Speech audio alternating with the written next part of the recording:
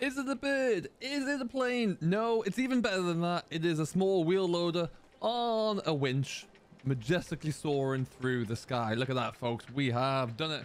The winch system, or the yarder system in the Platinum expansion, is fantastic. And if you do it right, you can even move machines across large valleys like this one, like we have here today.